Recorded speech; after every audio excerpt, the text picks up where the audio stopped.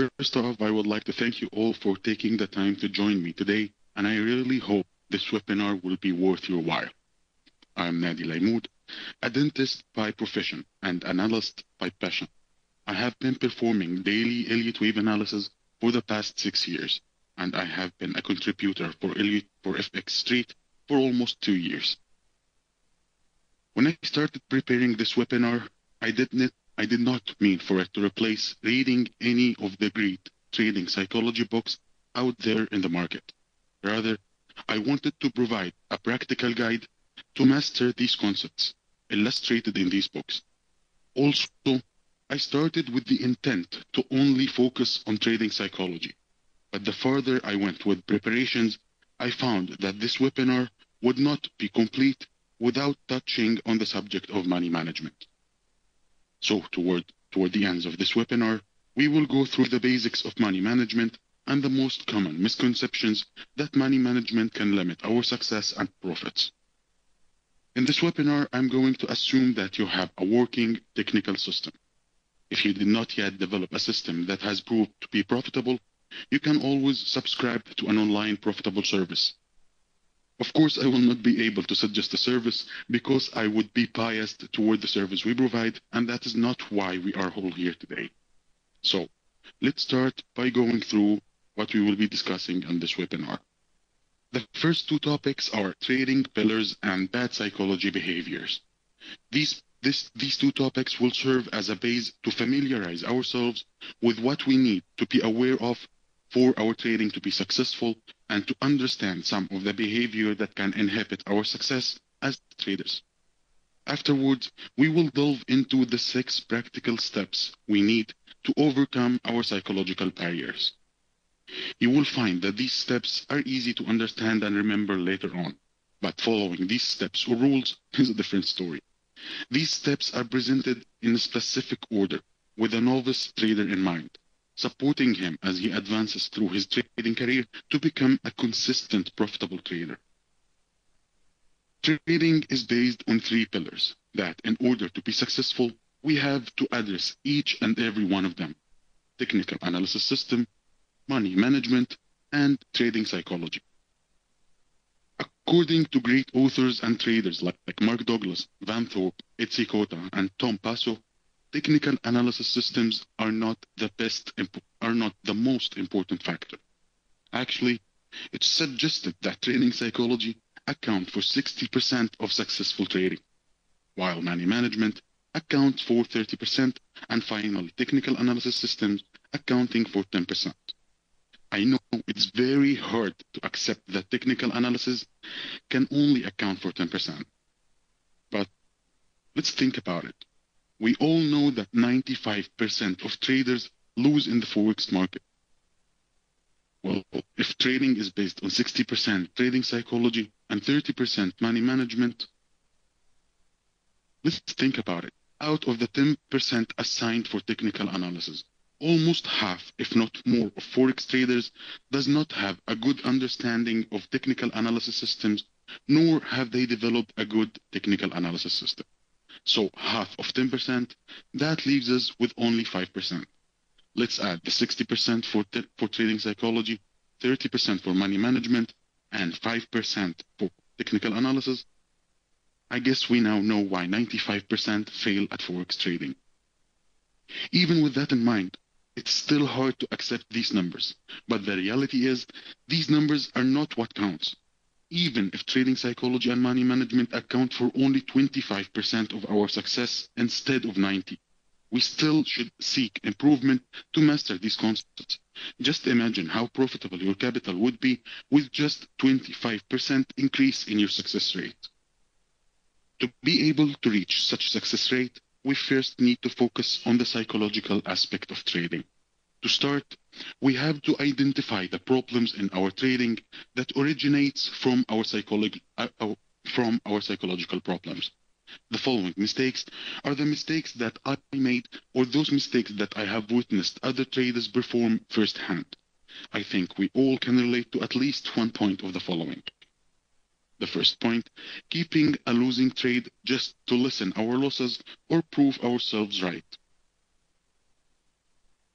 I think we've all done that in one time or another.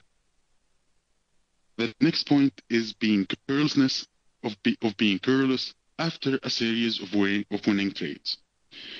The third point, placing a target based on what we want from the market, not what the market is willing to give us. Just like by specifying that we need, for example, 40 pips from the market for any given trade. And the very important thing here, that we should never expect to win a fixed number of pips for every trade. Every trade is unique, and therefore we should calculate profit accordingly. Revenge trading. When we enter the market to compensate for the last losing trade, if we lost 30 pips in the last trade, it would not be enough for us to win 50 pips on this trade. We want to wait until we gain 30 pips just to feel satisfied that the market did not take money from us. Failing to enter a trade because of hesitation and not trusting our systems, ignoring the rules that we specified, are 2 points that constitute a bad psychological pattern. When in a losing trade, we look for indicators or friends or even financial experts just to prove ourselves right, to feel assured that if a loss happened, we will not be the only one losing if then happened.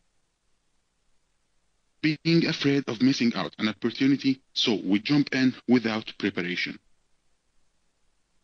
If we can relate to any of these bad psychological patterns, then these practical steps we are going to discuss now will really help us improve our success rate. As I mentioned at the beginning of this webinar, these steps are easy to understand, but quite hard to follow. We will be discussing 6 steps, which are divided into 3 sections. The first section is about protection. Since that should be our first priority as we start trading, it's not the market we should protect ourselves from. We should protect ourselves from ourselves, our own bad behavior. When we get that done, we will move to the next section, which is concerned with maintaining that success we achieve. The last section is about evolving and improving our performance to gain even further success. The first step is set our goals. I guess it's no mystery that we are all trading for one goal, making money. I believe we agree all about this point, right? Making sure that we have what it takes to start trading the profitable way.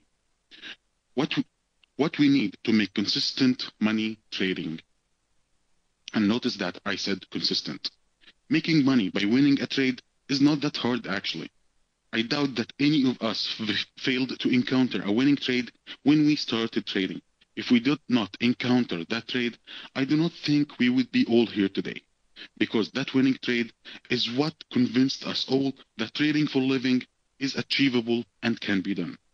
However, winning on a consistent level needs a certain set of skills that we are going to talk about in a while.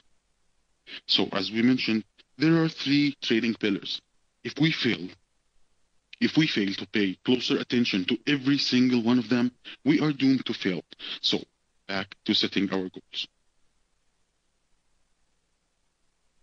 To break it down into simpler and smaller goals, we have to think about, first, technical analysis system. Are we familiar with the ins and outs of our system? Do we know how that system behaves in different market conditions? If not, then just let me know if the audio was not okay. If we don't know the ins and outs of our technical analysis system, that should be our first priority. That should be our first goal to set, to master that technical analysis system. Moving forward to money management. Do we have a money management system that can help us first to preserve our capital and then to help us prosper? Is that system simple?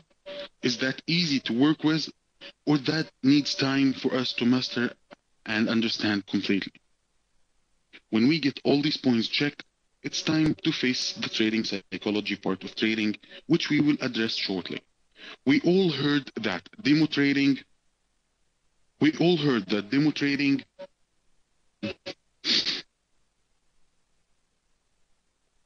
or even paper trading is very different from real trading when we are trading our real money. So what is the difference between demo trading and real trading? Actually, when you think about it, the only difference between both is just our psychology. How we become discomfort, how we're feeling pain when we are wrong, and lastly, how we are nervous placing a trade and how we hesitate when we do that. We have to be psychologically prepared to whatever the market is throwing at us. We do not have the luxury to be caught off guard when our financial safety is on the line.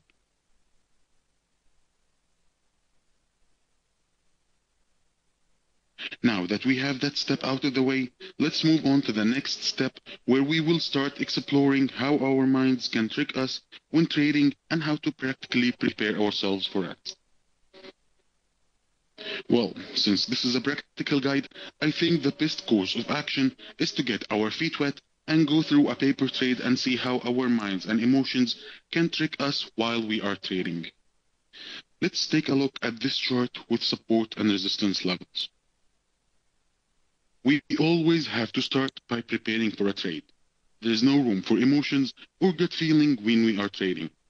According, looking at this chart, do you guys think we should buy the market or we should sell the market from this level? Any takers?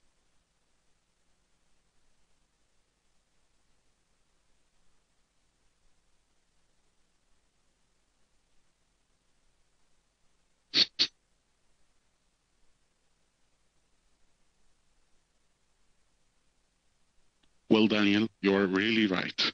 The trend here is showing up, and the safest course of action is to buy the market.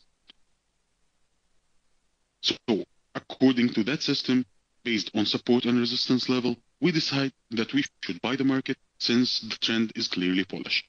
And so, we will buy from the support level closest to price. Just around here. Now, what we need to focus on now is where to take our profit. The difference between green and red is that green represent the resistance levels and the red represents the support levels.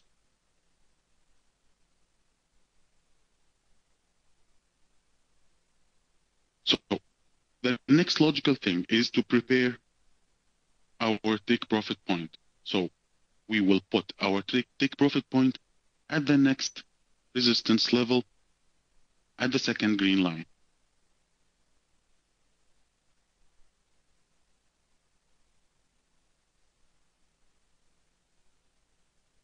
First off, let's agree on a very important point, risk.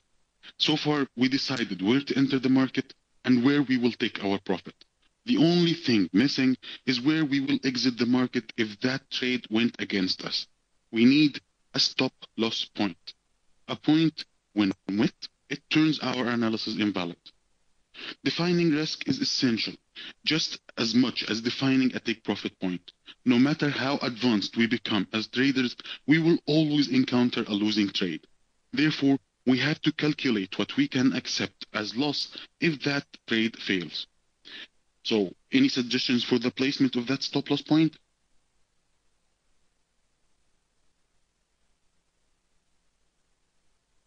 But we were wise enough to draw that trend line, which proved that it can provide support as we expected. Trend line keeps providing the support we needed, but we are starting to get a little bit uncomfortable because the market is trading near the trend line, but it yet to move up. We decide to let the market take its time. After all, that trend line is well above the support level we plan on using as a stop loss. Now, news comes out, and the market moved sharply below the stop loss point we planned. We start to feel discomfort. And if we were over leveraged, then we will start to feel pain and panic. At this stage, we decide that it's time to review our situation and either perform reanalysis of the market, maybe consult our friends, or consult a different indicator that we are not familiar with. We keep telling ourselves that we are objective and we are doing the reanalysis to see if there is any possibility for the market to continue moving up. Even though trend is clearly down, we can come up with countless reasons to stay in this trade. We keep telling ourselves that the market will eventually move up, even if just for a correction. We tell ourselves that I just have to hold on to this trade long enough for it to come around. So we draw a trend line which provided support before. This downwards correction seems deep, we tell ourselves, but no doubt it will reverse from that trend line. We go back to our trading terminal and push the stop loss lower below the next support level down here.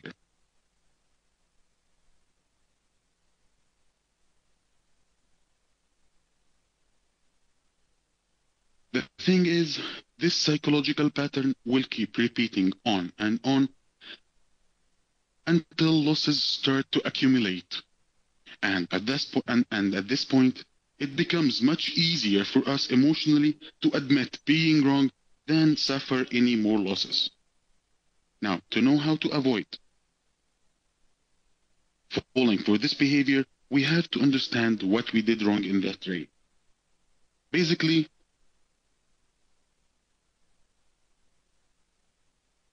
well, I will get to that point about entry. FX Poiki. Sorry if I spelled that wrong.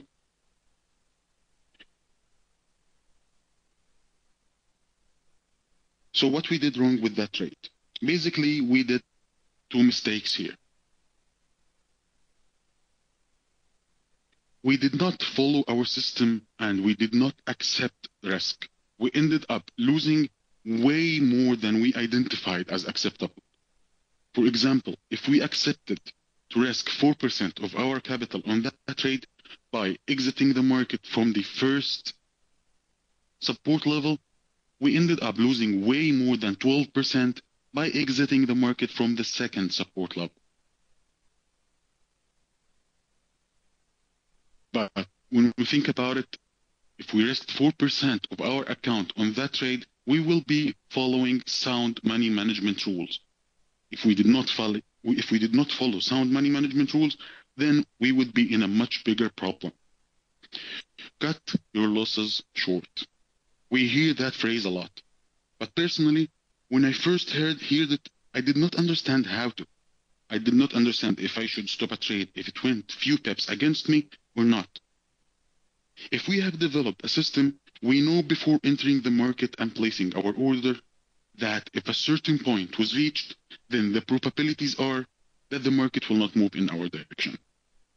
If or when that point is reached, we exit the market without hesitation. Few of us set this stop loss point when we are starting a trade. But when we enter the trade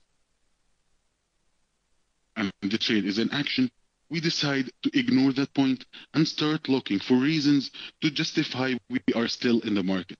We forget that it's very hard to think rationally when we are invested both emotionally and financially in the market. So most often than not, every time you resort to this type of thinking, you will lose. Stick to your stop loss point that you prepared before you enter the market. Because even though you will end up losing this trade, the system you developed will even out that loss and then some. So what are the rules for using stop loss points? Before entry, we have to identify where to place our stop loss point. At this stage, we are more than welcome to change the location of that stop loss point as we see fit. It doesn't matter how we change that, as long as we are objective, as long as we are thinking clearly. The third point before we enter the market is that we should never use mental stop loss. A mental stop loss is when you specify in your mind where you will exit the market. That wouldn't be specific, and at times with volatility in the market, you would not be able to execute your trade or get out of that trade fast enough. After we enter the market and the trade is in action, we should never change the stop loss location unless it's in our direction. If we are using trailing stop loss to protect our profit. So to remind ourselves, the first step is to set our goals, to break it down to simple and easier goals. The second step is to use a stop loss point to protect ourselves. The other mistake we fall for in that trade is that we entered the trade at market price. Generally, entering a trade at market price and not placing a market order might not be wrong. But as we mentioned, we have to protect ourselves. We have to make sure that we will not enter a given trade based on a whim or an impulse without proper preparation for that trade. When we are scanning the market for opportunities, we are always looking for the next big trade that will secure our capital. So as a result, our mind assumes that the next opportunity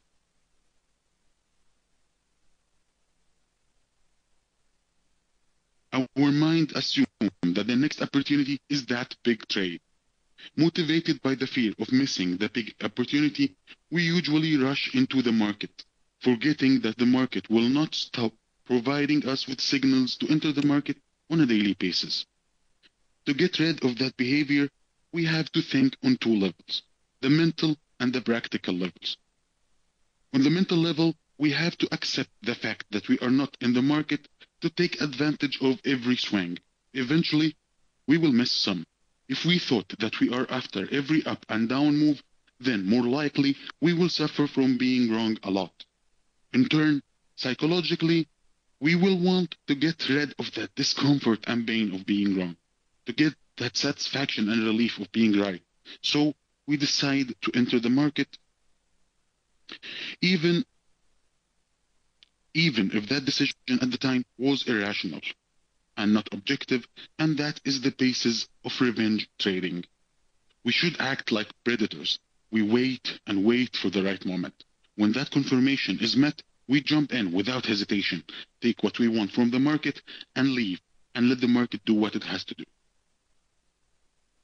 On a practical level, we should use confirmation points to time our entry. If we use the last trade as an example, we would not enter the market unless we have, let's say, a MACD divergence, for example, that supports and confirms that system. There are really few rules for confirmation studies. The first point is that a confirmation point is used as an entry point.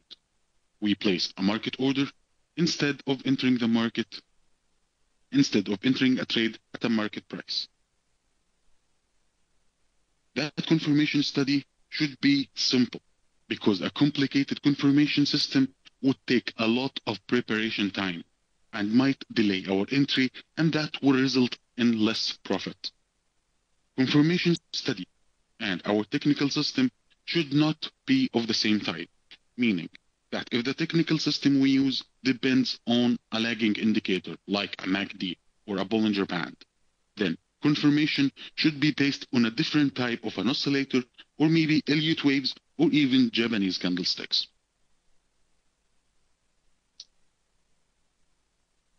Now we are finished with 3 steps: setting our goals, using stop loss points, and using confirmation point. Step number 4.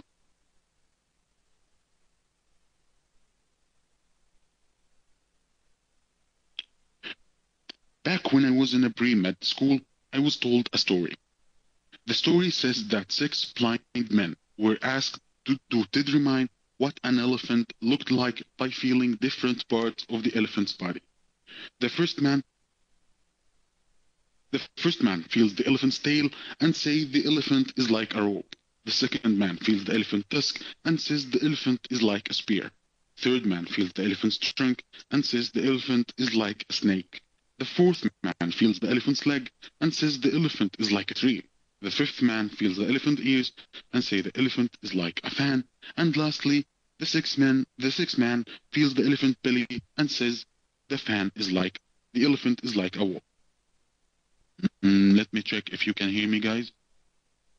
Great. What I was saying is that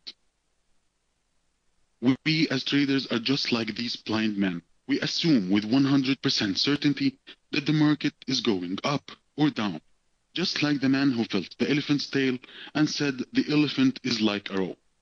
We forget that we are only viewing the market from our own perspective. We can never see the whole picture. So we have to accept that our view or bias is limited and can be wrong. Therefore, we have to accept the uncertainty of the market and always be prepared with a backup plan, an alternate route, in case the market behaves in an unexpected manner.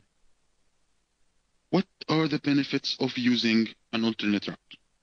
The first benefit is that it forces objectivity. When you ask yourself, what if the market moves?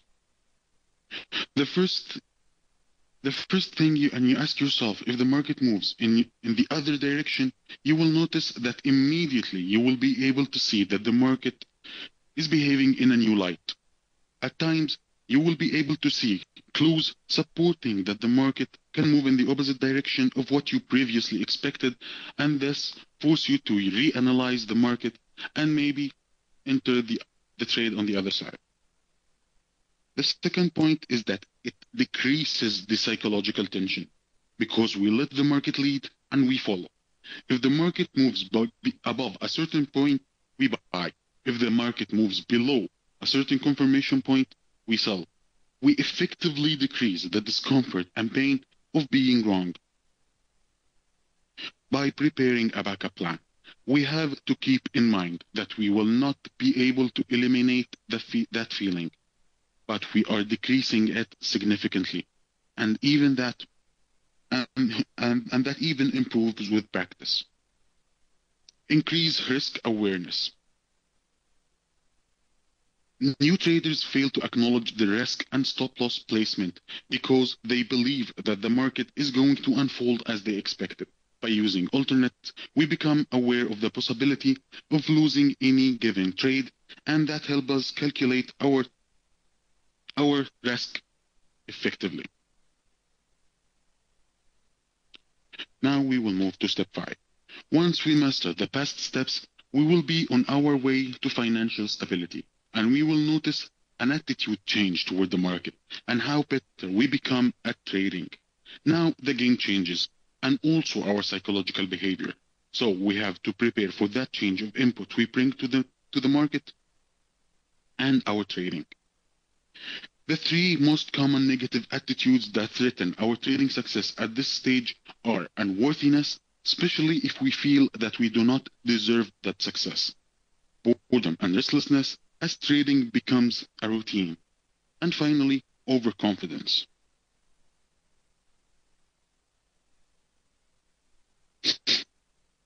We will get to that in a while, Osman. The good news is that we cannot experience all of these negative attitudes at the same time. Okay, first off, let me answer your question. We decrease the psychological tension because the psychological tension is basically based on being afraid of being wrong. So if we say the market is going up, we pray and hope from God that the market is going in our direction. That creates the psychological tension. By using alternates, it wouldn't matter really if the market goes up or goes down. We are prepared either way. So that would decrease the psychological tension. Each of us will be able to relate to only one of these 3 negative attitudes, but never all of them. Unworthiness leading to self-sabotage or carelessness. When we assume that we are not worthy of that success we have, or when we think that we are generating too much profit, too quickly for our own good. That attitude should be addressed with care. We should keep reminding ourselves how hard we worked to reach this stage.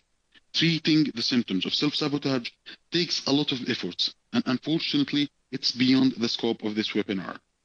Boredom and restlessness would force us to enter more trades just to feel the thrill of trading, to be in action.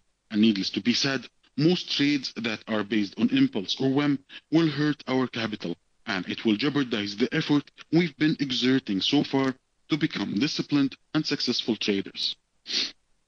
On the other hand, overconfidence gives us the illusion that we are unbeatable and that we are in control of the market.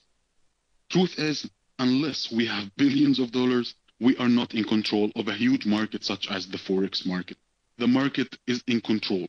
All we can do is try to interpret that control and follow it. We can fix these issues with the right mindset.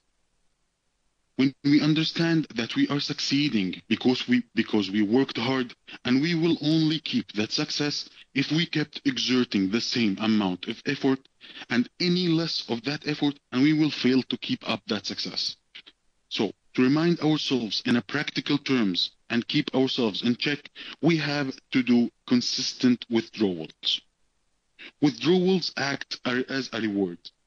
We set aside a certain percent of our profit, let's say 10%, to withdraw on a monthly basis, and spend that money on whatever hobby we fancy, but never got the courage to follow. Better yet, if we had a hobby but did not have the time for it before, now is the time to fulfill that hobby. While trading, you only need your complete focus when you are preparing your trade, setting your stop loss, entry, and take profit points. But once the trade is in action, you should only be passively monitoring that trade. It really is advisable to set the sound alarm of your trading application to notify you on key levels and find something else to occupy your time with. Some traders prefer to watch movies during trading hours. Some others try doing their chores. And I know a trader who prefers to do carpentry. Withdrawals will keep us focused and aware of our goals when we need it more.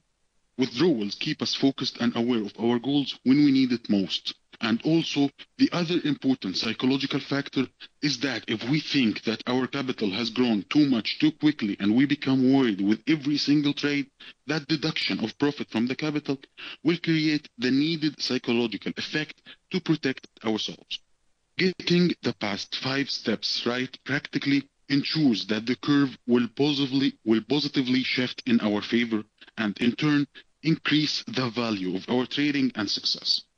What we will notice in regards to our trading curve as time goes by is that we reach a plateau.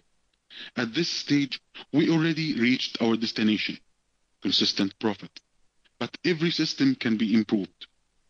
It is in our nature to look for perfection. We cannot achieve that perfection, but we can always improve and evolve. If we have a success rate of 70%, we can improve that to 75%. If it is an 80%, we can improve that to an 85%, and so on. If we find that a certain psychological point is taking its toll on us and it takes lots of our energy just to address that point, we can dedicate time to solve that issue. A very important point to keep in mind is to only start the stage when you reach consistent success, and when the curve reaches a plateau, be very cautious that if you start this stage early, it might mess up your trading success. So basically, we need to keep 3 points in mind to improve the quality of our trading. The first point is that we have to be able to monitor our reaction when trading. We have to become aware of our behavior. This is a key point to success as a trader, to be able to identify that we have a problem in the first place, like noticing if we become overconfident while trading, or if we pay less attention to having alternate routes, or even if we fail to acknowledge risk at certain times. The reason why this is so important is because these steps will help us remedy bad psychological behavior. But to be able to do it, we have first to identify that we have a problem. Once we acknowledge the problem, we already are halfway through solving it for good. Once we are done monitoring our behavior, we have to review our technical system and make sure they are performing as they should. Lastly, we should improve our systems and evolve them. We have plenty of options on how we can monitor ourselves objectively. That includes, but are not limited to, video blog.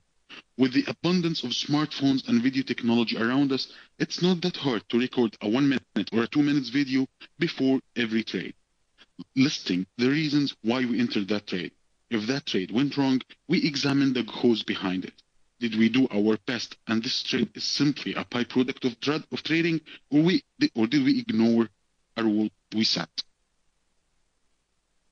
Keep a written journal, or better yet, have a trading partner.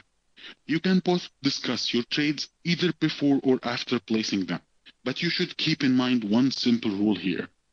Keep your trading details private from those who do not understand trading. It's hard for anyone from outside the trading world to understand why you lost a trade. The simple idea that loss is part of trading is quite foreign to them. At the first stages, a comment of that sort might affect our confidence and self-esteem in regards to trading. But by all means, never hide any data from your trading partner. Consult a trading psychology expert you trust who can help you identify and solve your specific problem. That was how we can monitor our behavior while trading. And let's move on to reviewing our trading system. Excuse me. Trading system review should be performed periodically at the end of each trading month, for example. We sit down and calculate the success rate of that system. We analyze what went wrong, and we start to think of how we can improve that success rate. It has to be objective, with no bias. We should never start questioning our system or even reviewing it after a losing single trade. As stated in Rule 1, it has to be done periodically to provide any meaningful results. Lastly, we should always keep these records to view how improved the system has become over a certain period. Now we move to the last step, which is system improvement. The first and most important rule is reading. That is how we will learn about new exciting tools that can help us improve our system. Second rule is having a small trading capital for testing or even a demo account to experiment with our system. Add new confirmation methods, experiment with technical indicators we are not familiar with. What we have to keep in mind here is that this account is considered a beta testing ground. We don't perform these tests on our main account. Our main account will be only traded with our proved and tested systems and rules. Now let's move on. We finished the 6 steps and we will move on now to Elliott Wave psychology. Hopefully we will have enough time to go through money management, but if we didn't, too bad.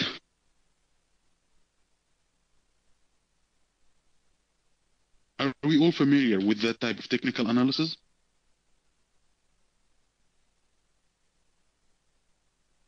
Basically, it's an advanced form of technical analysis developed by Ralph Nelson Elliott in the 1930s. It states that the market moves in waves or steps. In an uptrend, we see 5 waves or steps toward the upside, followed by a correction that unfolds in 3 steps toward the downside. That is the basic notion of Elliott Wave analysis, with only 3 rules to determine if the analysis is valid or not. I think we all agree that the bottom line of every trading psychology book in the market is know yourself.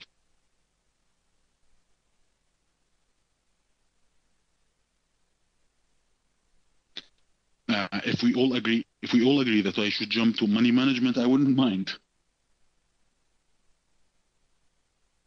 Start with 2 of the most common misconceptions in regards to money management. The first one, I have a $10,000 account. To follow proper money management rules, I would have to trade with 10% of my account. Therefore, I can only open 1 standard lot per trade, right? Actually, no. Money management is calculated per trade, not per capital. And to top that, 10% is not considered proper money management. Money management experts would say that you can only risk 2 to 3% of your capital. And I will go on a limb here and say 4%. So with $10,000 account, you can open a 4 lots trade if your stop loss is 10 pips away, and 2 lots trade if your stop loss is 20 pips away. That leads us to the second most common misconception about money management, which is, wait a minute, I can only risk 4% of my capital, but if I risk 4% of my capital, I will not be able to gain as much, and it will take forever to just even double my account. Actually, trading with proper money management techniques can result in more profit in both short and long term. And we will go through a practical example to see how that can be achieved. I will do my best to cover 2 of the basics concepts of the about money management. First, risk-reward ratio, and per trade application of money management. This by no means is a replacement for reading a book about money management, or even consulting an expert or reading a trustworthy online article about it. The first concept is risk-reward ratio. This is the ratio between what we are willing to risk divided what we are willing to gain. That result should never be higher than 1 and preferably 0.5. Let's go through a quick example here to see what that means. If we are entering a trade expecting to lose at $20, then the least amount we should expect to profit is $20. If that trade suggests that we will win or gain less than $20, then we should not enter that trade from the first place. As I said, preferably it's to be 0.5 risk-reward ratio. This means that if we are entering the market with a risk of $20, that we expect from that trade to gain $40, double the amount we risk. Now, we will go to per trade application. Per trade application provides a method to calculate lot size according to money management rules. Given the acceptance of 4% risk or lower of capital per trade, it's calculated as the following. Lot size equal risk in US dollars. So we understand that if we have a $10,000 account, we have to risk 4% of that, which means $400. So we divide $400 by the risk in pips. We will go through an example shortly to explain that in detail, but let's bear with me with that equation. Let's go to the example. That analysis was published almost 1 week ago on Tuesday morning before London's session. The setup is really simple. Confirmation is used as entry, invalidation as stop loss, and target is where we take profit. Most often than not, I inform members. All right then, I guess we have to wrap up here and we might continue later on. I'm sorry about that, guys. I really wanted the time to have some questions afterwards, but obviously we don't have that luxury. I really hope so. If that's in demand, I will be. Thank you everyone for being really, really great audience. I really hope to see you soon, and good luck with your trading. Thank you. Thank you, guys. Bye-bye.